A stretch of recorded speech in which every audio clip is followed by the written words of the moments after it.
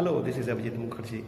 I'm going to teach you today Class 6 Science, Chapter 5, Sorting of Materials into Groups, Part 2.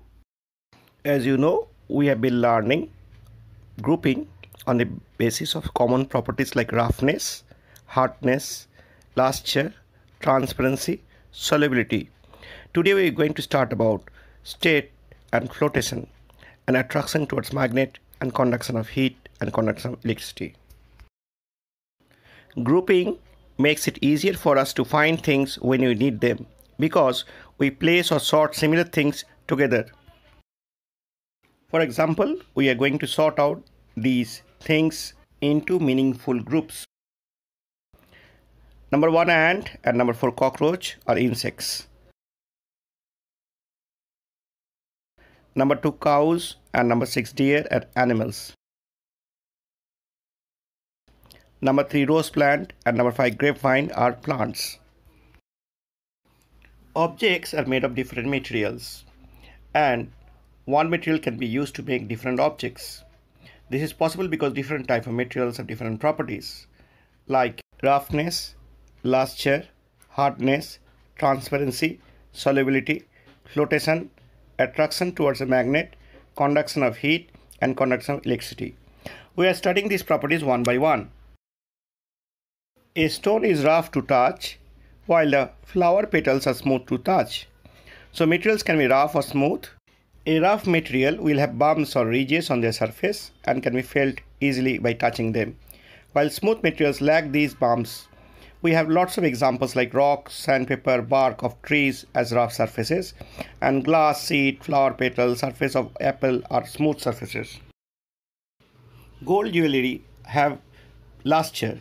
So metals shine because of luster. If metals are pure, then they are shiny, and this property is called lusterlessness. Hardness is another property. Materials can be hard or soft depending upon the ability to compress them. Hard materials are difficult to compress, while soft materials are easily compressible. The ability to allow passage of light through them is called transparency.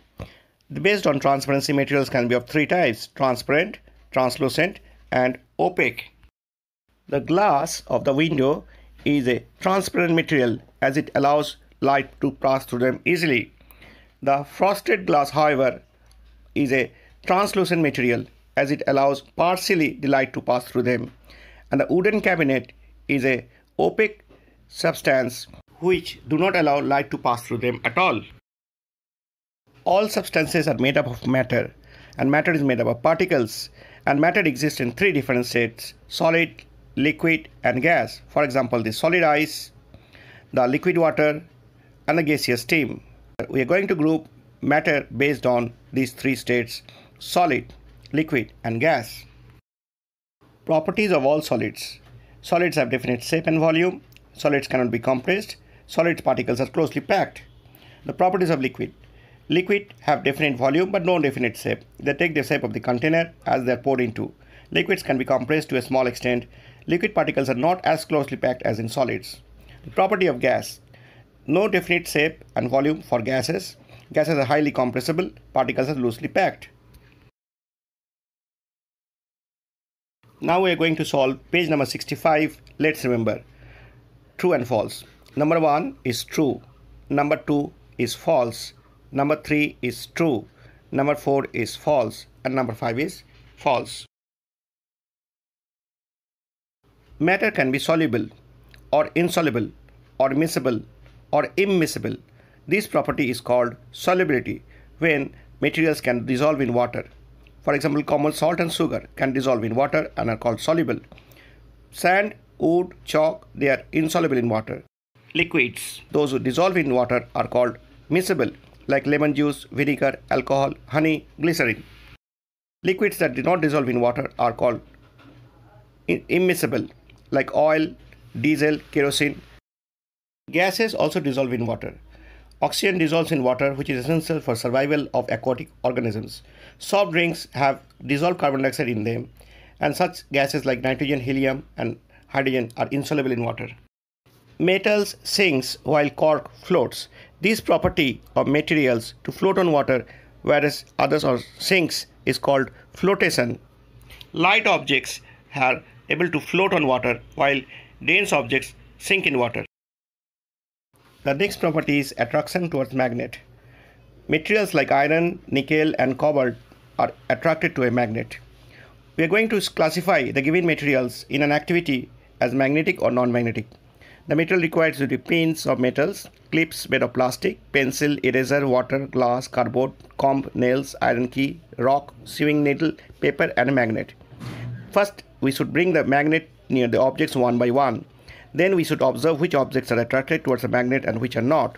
Observations will be pins, nails, keys, sewing needles are attracted to the magnet, so they are magnetic substances. Eraser, clips, pencil, water, comb, rock, glass, cardboard and paper are not attracted to the magnet, so they are non-magnetic substances. So some materials can be magnetic whereas some can be non-magnetic.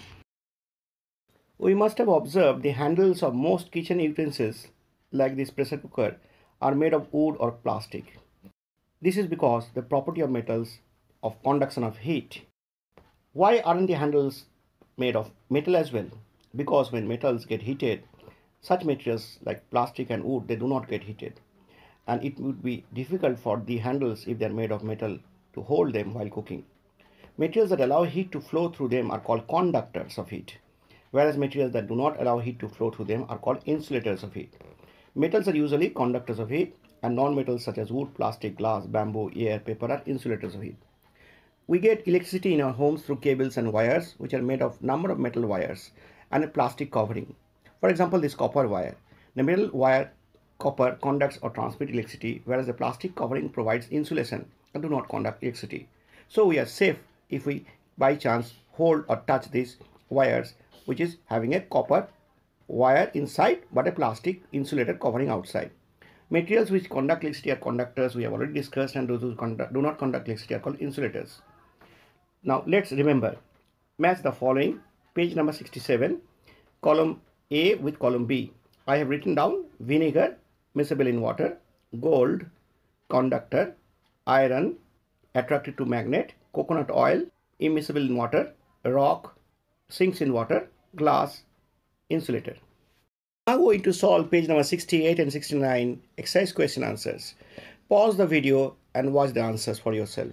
1 is smooth, 2 is soft, 3 is translucent, 4 is gaseous, 5 is immiscible.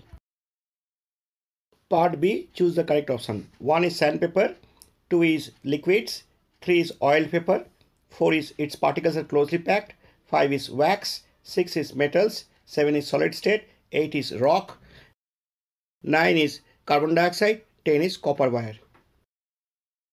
Page 69, part 2, very short answer type questions. Part 1A, soft materials, cotton and sponge. 2, transparent materials are water and cellophane paper. 3, opaque materials, wood and iron plate. 4, gaseous insoluble in water, that is hydrogen and helium. 5, magnetic materials, that is iron and nickel. 6, insulators, that is wood and plastic. So you have to pause the video and write these answers. Give one word for the following. Part B, 1, materials that have uneven or bumpy surface, rough. The next is opaque, next is miscible, next is magnetic, the fifth one is gaseous. Pause the video to watch the answers. Part 3, short answer type questions. Which property of metals makes them useful for making jewelry? This answer is last chair. Number 2, the answer is rock is hard, cotton is soft. Answer 3 is property of materials to float on water is called flotation. Answer 4 is wood are insulators, hard plastics are also insulators. They are easy to hold because they are not getting heated up while cooking.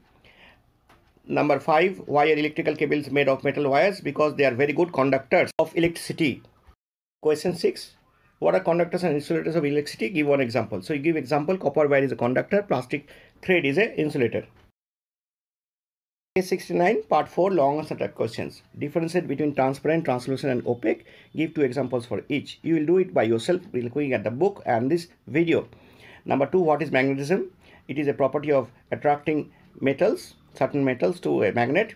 Describe an activity, differentiate magnetic and non-magnetic. You will mention it as it is already done in the activity.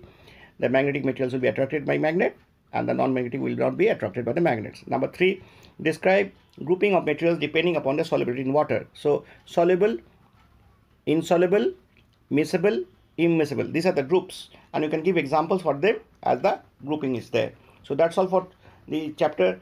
The question answers are solved here, and I hope you have solved the entire chapter. So this is going to be also in your exam. Thank you very much. Bye. Take care.